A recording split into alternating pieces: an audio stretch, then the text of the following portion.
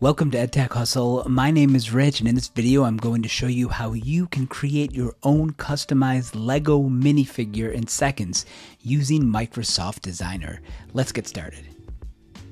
So the first thing you'll need is a Microsoft Designer account. You can sign up for free, and once you sign up for free, you can create all kinds of different media using AI. So to get started, you can just click this button at the top right-hand side of your screen. Now, once you're in Microsoft Designer, what we're going to use a feature that I've showed previously in other videos. That's the ability to create an image from a customized text prompt. So go ahead and check the description because I'm going to share the link to create your own Lego minifigure.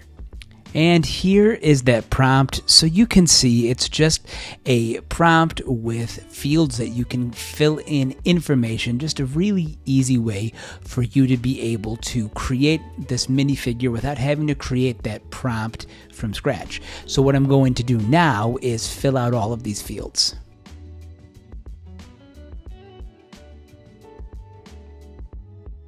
Okay, now some of these items on here don't really make sense. I don't want to create a Lego minifigure with a black hoodie, so all I'm going to do is select Edit Prompt, and from here I'm just going to continue to customize. Let me get rid of this one, that black hoodie. I'm just going to add some more information to further customize my figure.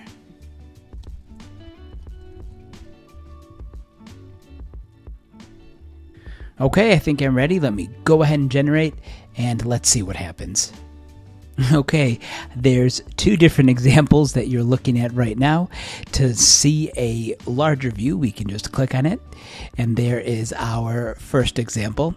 I can download this image if I would like, or I can just go right over here and click on the second image, and you can see there's another version of the minifigure that I want. Again, I can select download.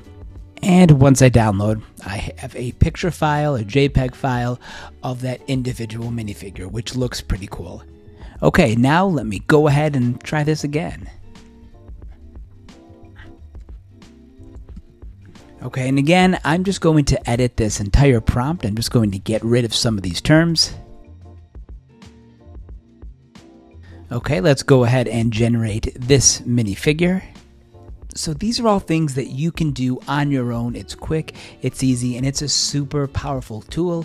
It is Microsoft Designer. You can find it at designer.microsoft.com, and you can sign up for free. Thank you so much for watching this. Thank you so much for watching this video. If you have any questions, please feel free to leave them in the comments section below.